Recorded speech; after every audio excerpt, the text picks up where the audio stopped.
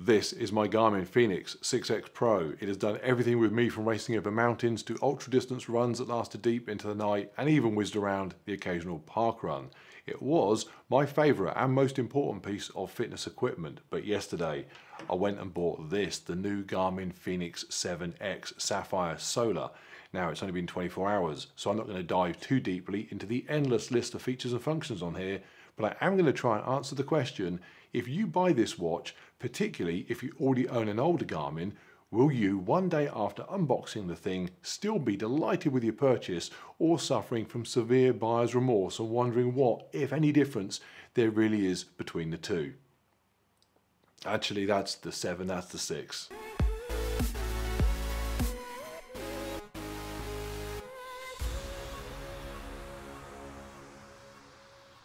First up, I have paid for my Garmin with my own money. Garmin don't send me products for review or freebies of any sort, probably because they have no idea who I am. I own many Garmin products, their sat-navs, bike computers, heart rate monitors, and I like a lot of what they do, but equally, when they produce something utterly useless, I will happily say so. For example, their Vector 3 power meter pedals. A more reliable means of establishing power output would be to fit your bicycle with a child seat and then have a toddler just yell random numbers as you ride along. So, Fenix 7.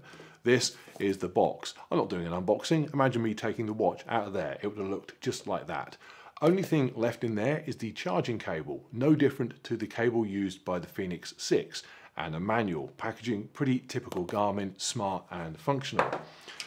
And this is it. The Fenix coming in 3 sizes, 42mm, that's the small S model, 47mm, standard size, and 51mm for the big X. There's then 3 levels of spec. Base spec can be had on the S and standard size only, gives you music, Garmin Pay, Wi-Fi, downloadable maps, 16 gig onboard storage, the new touch screen, and all the software features. Solar spec can then be had on all 3 sizes, gives you solar for longer battery life, and then there is Sapphire Solar, which adds multi-band GPS for better tracking, onboard storage up to 32 gig, sapphire glass and a titanium bezel. Lastly, if you get the X, only available in that solar or Sapphire Solar spec, it's got a built-in flashlight. So this is pretty much top spec, 7X Sapphire Solar. In the UK, £1,050 price is often quoted as the cost of the top model, but that refers to this with a titanium bracelet. With a standard strap like this, $859.99. Now, if you already have a Fenix, particularly the 6, the very first thing you're going to do when you take the 7 out of the box is compare them and hope that you see something immediate that will justify your expenditure. Spoiler alert, you won't. Diameter, thickness, weight. If there's a difference, it is fractions of millimeters and grams, and you will not be able to tell. This 7 sits identically on the wrist to the old one. Now, having said that, I always found the X size to be absolutely perfect for me. I'm 6'6", 220 pounds. My wife Jenna wears the 6S, the small one, and that fits her perfectly at 5'6" and 120 pounds. What suits you will depend on your own dimensions and also the general preference you have for a sports watch's size. For me, the X is a lump, but it's not quite into the realms of ridiculous, and in simple terms, if this were available in the 80s, it would have looked spot on being worn by Arnold in any of his movies, and that is good enough for me. There are, when you look real close, some very minor cosmetic changes to the surround. The only thing of real interest there though is these little shoulders they've now put on the stop start button, which Garmin says will make it harder to accidentally press that button when you're pulling on a jacket, for example, which actually is a nice touch. I've been in the middle of longer runs, throwing my backpack or race vest back on after taking it off and getting something out of it, and worried that it would catch on that button and then stop the activity that I'm tracking. So we like that.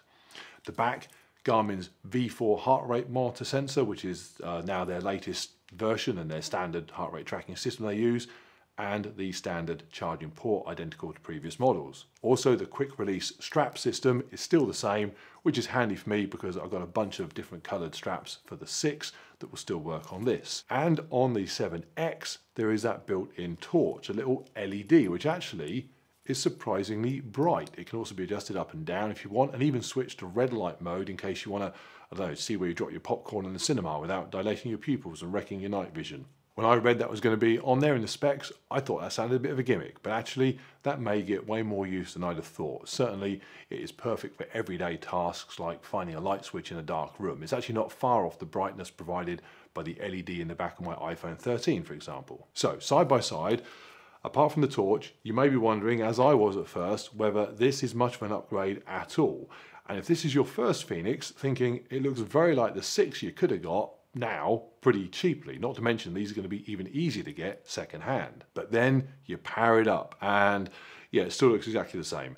Probably. Now my 6X always had a screen that displayed blacks a bit washed out, almost bluish. Jenna's 6S had perfect dark blacks in comparison. Now I wasn't alone in having that dull screen. Plenty of people discussed it online when the 6 came out. One theory was that Garmin changed the supplier of their screens mid-production, so some people got the dull one and then later ones got the nice high contrast one. Either way, the 7 has a screen showing blacks just fine. So whether you see an improvement depends on your existing model Fenix. For me, while washed out, colours look fine in isolation, actually seeing them side by side like this, it is clearly nice to now have a better looking screen. That issue aside, no real change in display visually from the 6. Only thing that stands out now is on the 7. This is a solar version, my 6X Pro was non-solar, so you can see the skinny little solar panel around the face on the 7. In fact, before we move on, let's talk about the solar. I never had any battery issues with my 6 at all. It would stay charged for days. I did 17, 18-hour races with it with constant activity tracking on, no problem. I can't remember a single time actually where the battery life was ever an issue. Now, if you get the 7 non-solar base spec, which would be the S or standard size version only, because the X doesn't come in a base spec, they've bumped battery life up by 30 to 60% depending on how you're using it. So unless you are doing multi-day non-stop activity tracking, or just hate charging it, you're not likely to find power an issue. With the solar, the thing will do 5 days with GPS tracking on. In standard watch mode, it's going to last over a month. So for me, having solar is an upgrade on top of a battery upgrade, and it is now pretty much bulletproof in that regard. And while I'm not likely to drain it on anything I ever do, it is nice to know that sticking it on charge is just something that I can do once every couple of weeks and never get close to running low. Certainly, if I go away for the weekend, off racing or something, I don't have to worry about taking charging cables. So, getting into other features that are different. And the biggest one is the touchscreen. That display looks the same as before, but now you can swipe away at it the way you can on most other smartwatches. More on that in a moment. First of all, features more generally. I have never used, probably in common with most Fenix owners, more than 5, maybe 10% of things available to use on the 6. And now there's even more things for me to not use. And importantly, some of those are going to get made available to previous model Fenix owners via software updates. So not only was there nothing really in terms of software features that I was missing, if there were, they may show up on the old watch soon anyway. Now, your use of the Fenix may well differ to me. For example, Jenna's 6S Pro never leaves her wrist unless she's dressing up to go out. So she takes advantage of things like tracking calories, steps, stress levels, watching for types of training shortfalls, basically all the stuff that you really need to have the watch on you all the time to benefit from. My problem is that I don't wear it 24/7. I've done videos in the past where I moaned that you couldn't jump between a big device like this for training and then a smaller Garmin like this thing for nighttime or casual use. And actually you can, but they don't talk to each other properly, so you end up with half your data on one, half on the other. In fact, the inability to have a neat 24/7 solution is what made me go with an Oura Ring for tracking sleep and recovery and then leave the Garmin for exercise monitoring only. So the slight improvements they've made to things that are geared around this being used as a 24/7 fitness tracker may not matter much to me. I say may not. My plan is to wear this a lot more than I wore the 6 and see if some of that data that gets generated is interesting enough to warrant that type of use. To be honest, I doubt it. I'll give you an example of improvements. You always used to be able to go into your running VO2 max display and see a race predictor for your theoretical 5K, 10K and so on. Now, when you do that, you get a little graph and that shows whether that's trending up or down. You go into your heart rate settings. It allows you to look at historical levels by swiping across the graph. And in the calorie burn function, it's now got a projected total calories for the day. If that sort of stuff gets you excited, cool. For me, it's more a case of going, oh, that's interesting and a bit clever, and then probably never looking at it again. For example, I like to know that my resting heart rate overnight is tracking at a certain level over time. I don't need to know that it went from 45 beats to 47 beats at 2 AM. Now, all that said, there are also some possibly cool new features that I may play with a bit more. One that looks pretty interesting is the stamina feature. That's designed to show your short-term and long-term ability to keep going at a current activity. So for example, if you were doing a run, doing an interval session, and coming to the end of that particular interval, your short-term ability to continue may be massively depleted, but your long-term ability, allowing for rest and so on, still good. It's going to be interesting to get some long runs in with this and see if the gradual decline of my long-term ability does indeed fit with what the watch says I'm running out of in terms of juice. There are then some recovery and suggested training features that have been added where Garmin will give you advice on what you should and shouldn't be doing based on what it sees you have done and what your current state of readiness is. Again, it's one I'm going to have to watch over time. In the past, I've never found that the Garmin tracking of overall exercise load was that good for me. My low, medium and high intensity work done has never quite tallied with what the watch said I should do or have done as far as it's concerned. So I'm not convinced at Garmin's ability to work out what I need, and I'm certainly not convinced it can work out what I want to do, which might not always be what I need to do anyway. So I'm going to see. I'm going to keep an eye on those features. If they prove more useful than I suspect, I will report back. One thing that may be particular to me is that because I do quite a bit of heavy lifting training, that isn't always tracked very well, certainly not as well as cardio activities. So for example, a heavy leg session in the gym might leave me unable to run the next day, but the watch won't necessarily have seen it as particularly draining. Hence, I still need to use my common sense, obviously, when deciding how to go out and train that day. And so the big one for me, and the one anybody upgrading is going to be excited about, is touchscreen. I had an Apple Watch for a while, and when I got rid of it, because it definitely failed the would Arnold wear this geeky nonsense in 1984 test, the two things I thought I would miss that would be great to see on a future Garmin was, firstly, the ability to have your phone in your pocket or your backpack, and then when a call comes in, not just have your watch tell you that that's happened, which it does, but be able to take the call and speak to the caller without having to get the phone out, talking into your wrist effectively, or dictate a text back to a message sent to your phone. So not a full-on phone on your wrist like the latest Apple Watch is, but better integration with a phone that you're carrying, maybe the Fenix 8. The other thing was a touchscreen, but not for everything, which was a downside to the Apple Watch. I am happy with buttons for 90% of what I do on this. And they're actually better than a touchscreen for loads of different things. For example, at the start of a race, I'm stood like this, ready to hit that button and go. I'm not like this, ready to look at it and swipe and nonsense. Same with pausing the timer, hitting a lap button, doing it all in the dark or the rain. Buttons are just best. But for moving between settings, scrolling through stuff that doesn't fit on the screen, going into various setup modes, a touch option is great and quick, especially as there are a couple of shortcuts that now exist because of it. For example, to access my body battery from the main screen, I would previously have had to select the body battery option with one button, scrolling down to find it, and then go into it with another button, and then scroll through the body battery options with that first button again. Now, I just swipe down from the home screen, select it, and there's all my data. Another nice touch is that if I have data displayed on the home screen, the watch screen, for example, my VO2 max, I can press and hold that information. It will shortcut me straight to the VO2 max settings. And that works with any data displayed on that home screen. So for example, heart rate options, press and hold, straight into heart rate. Possibly the biggest advantage of touchscreen though is in relation to maps. On the 6, when I wanted to move around the map, for example, to look ahead on the trail and see where a junction was coming up, I'd have to use the buttons first to select whether I wanted to zoom in or pan, and then having done that, use the buttons again to carry out that function, either zooming backwards or forwards or switching to panning and then going left and right and up and down. It was all very Blade Runner. Track 45 right, stop, center and stop. Enhance 34 to 46. Pull back. Wait a minute, go right. Now you can scroll around the screen as you would do on your phone and then zoom in and out with the two buttons on the left or double tap on the screen to go in.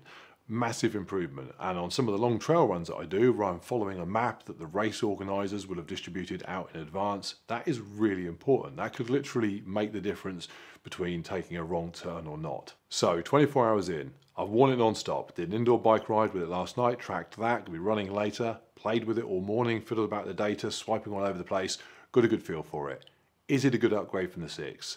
Yes, it is, but, and there are some serious buts. What am I really getting for the difference between the purchase price of the 7 and the second-hand price of this, the 6, which is ultimately what it would end up costing me, probably about £500. A torch, a touchscreen, they are nice, they're definite upgrades, but £500 worth? I'm getting a monster battery life, but it's way beyond what I need. The multi-band GPS is supposed to be a real step up, but I've never actually had an issue with location tracking as it was on the 6. The software updates, the training and recovery metrics, those aren't big deals for me, and some are going to filter down to the older model anyway, so even if they were, I may not have needed to upgrade. I could have just waited and got them on the 6 anyway. So I think to answer the simple question, is it worth it? I need to consider the 3 most likely scenarios. Firstly, you have no sports watch, or are trying to make do with a smartwatch that's got a fraction of the functionality, something like an Apple Watch. Then, if your budget allows, get this, because it is pretty much the best exercise tracking watch there is. You will not be disappointed, and you won't have to upgrade again for years, unless that Fenix 8 does drop with a built-in phone. Second scenario is you do have a decent sports watch already, like the 6, and you're a normal person, which means you don't use all the functions as it is, and regard the £500 cost to change as significant. I think you may wonder if you could have just bought a torch for a £5 and saved yourself a stack of cash. I think there's going to be quite a few people questioning whether, after a couple of years waiting for an upgrade to the 6, this has really left them satisfied. I'm sure a lot will be sold because people have been hungry for a new Fenix model for a while, but I think buyer's remorse is going to be not uncommon. And the third option is, again, somebody with an existing quality watch, but who does use all of the clever training, tracking, recovery functionality, and so finds the idea of those being enhanced and added to really appealing. And on top of that, doesn't regard £500 as too big a deal. You will get a clearly better product, and the price of doing so, not a huge concern. And that could be where this video ends, with the advice that it is an amazing bit of kit, but not a huge leap forward given how much it will cost. So make a decision on that basis. But that would be to ignore the Garmin Epix Gen 2. Seeing that after you got this could be where the real regret sets in. In a nutshell, it is a Fenix with an AMOLED display that, once you see it next to a Fenix, will ruin the screen on this forever. Inky dark blacks, high contrast, vibrant colours, the thing looks very, very good. And in a world with iPhone 13s and 4K TVs, it's a bit more compatible with what we expect a screen to look like nowadays. Now, it only comes in 47mm size and doesn't have solar, and that display will suck the power, but it's still going to last ample time for 99% of users to get their activities tracked. Garmin quote 30 hours in GPS mode. And to be honest, sticking it on charge once a week rather than once every couple of weeks, is that a big deal? Probably not. Not if what you get for that effort is that great screen. I think getting the Fenix, whatever you currently own, without having a proper look at the Epix would be a big mistake unless you're absolutely certain it's not for you. In fact, it'll be interesting to look at the sales numbers, because I'd guess 90% of Fenix owners would get everything they want from the Epix. So I'm not sure that it won't become the bigger seller. For me, I was right on the fence with this one. The thing that finally tipped me in favour of the Fenix 7 was that I wanted the big size mostly, and then the way Garmin are marketing this sort of fitted with my own interpretation of what the watches are about. This might sound daft, but Garmin pushed this, the 7, with the feel that it is a tool to get you from one adventure to the next. But the Epix, that's a sporty watch that's as much at home checking your text in a Starbucks as checking your pulse in a spin class. It does look good, and I'm sure if I had one right in front of me, looking at it now, I may feel a bit different. They're actually hard to get in the UK right now without a bit of a wait.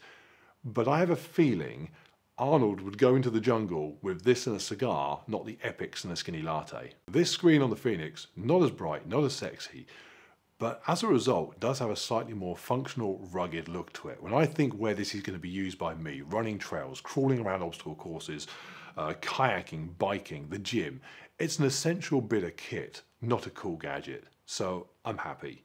Just. More reviews and updates to come as I get to play around with it. So if you have any questions, want me to test anything in particular, just let me know, stick it down below in the comments. Otherwise, like and subscribe if this was of any use or interest, and I will see you on the next one.